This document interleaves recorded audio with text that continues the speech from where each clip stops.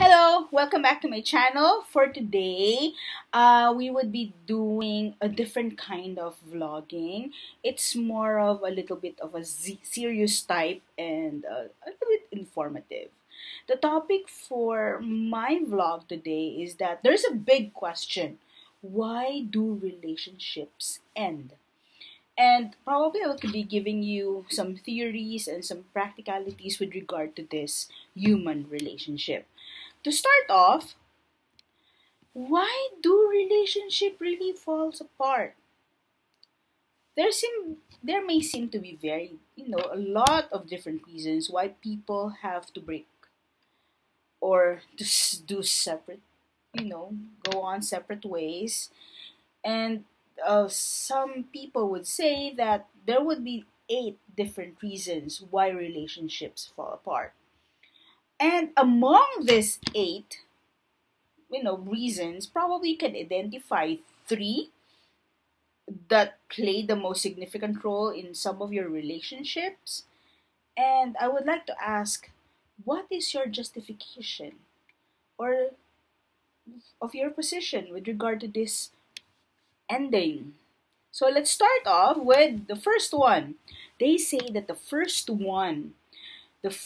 thing that really affects a relationship to fall apart is social exchange. What is this?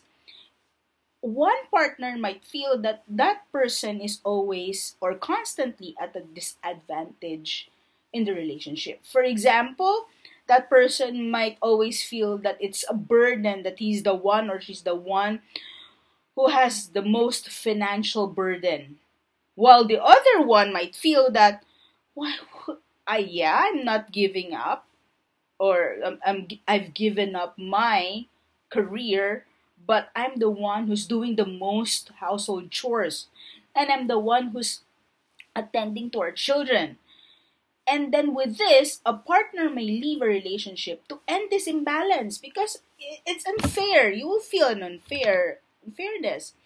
So later on, one partner or a partner would take an action like cheating on a spouse to put a relationship back in balance. Second one, admit it or not, it's boredom. Boredom is another reason why people leave a relationship. In 2013, 2 people have defined boredom as a negative emotional state characterized by lack of excitement and stimulation, called a relationship maintenance challenge. So boredom is a perception about a relationship which can be changed. So it's not really the person that is boring, but the relationship itself. We have nowhere to go to. For example, you have been together for 5 years, 6 years, 7 years, and you've been traveling, done a lot of things, been there through thick and thin, and then, husband and wife, then eventually there's no more thrill. Third, change. Actually, changes has a great effect on the relationship.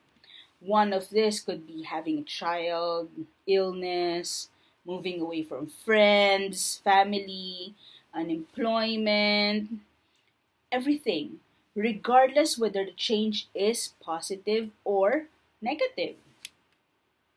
Next, rule breaking and trust. Breaking your partner's trust is usually considered as one of the key factors in ending a relationship. Trust can be broken by cheating, being dishonest, or sharing information that has been disclosed. When a partner shares something intimate to a partner, and that partner then shares the information to someone else, regardless if this is your mom or your sibling or your best friend, the breach of trust can lead to the end of relationship. Isn't it even friends if you have said or shared some intimate or some secrets and that person tells to that another person, yeah, more so if you're really in a relationship. Communication. Remember that poor communication can lead to dissatisfaction in a relationship. This includes your facial expression, your communication style, lack of disclosure, and, disclosure with the partner. There are two things actually in communication. It is omission and commission. That is lying and not actually communicating things. Next, fatal attraction. I remember that film. In one of the theory that what attracts us to a partner may be the reason why we end up leaving the relationship. For example, if you were attracted to your partner because that person is so funny, but then when you try to be serious, he cannot be. Or you fell in love with that person because she was an interesting traveler. Now you find that that person is never at home and you feel left out of that person's life. So that's what fatal attraction really is.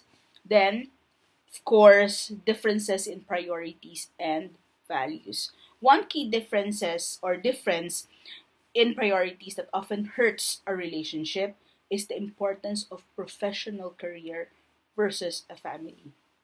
As we age, it can also be a change in values with regard to religion or politics or saving money or living life to the fullest.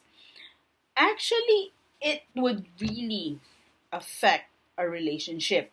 I even know before, yeah, the Dilawan versus the Dutertards among friends, they really somehow affects it. Really somehow affects the relationship. Jealousy. Jealousy that is believing that your partner is interested in someone else often can have a negative effect on a relationship. It indicates that you're concerned that your partner may break your trust in the future. That's it, the green-eyed monster.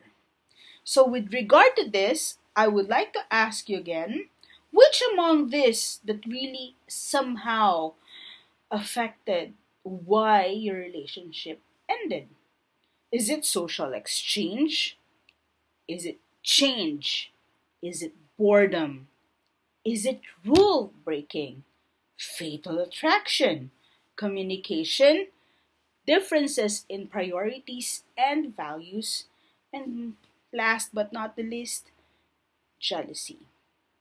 So with that, you should have a conscious effort if you're leading to such a relationship that is somehow, on rocky roads or hitting the rock bottom, try to identify which among these that's hurting your relationship and work it out.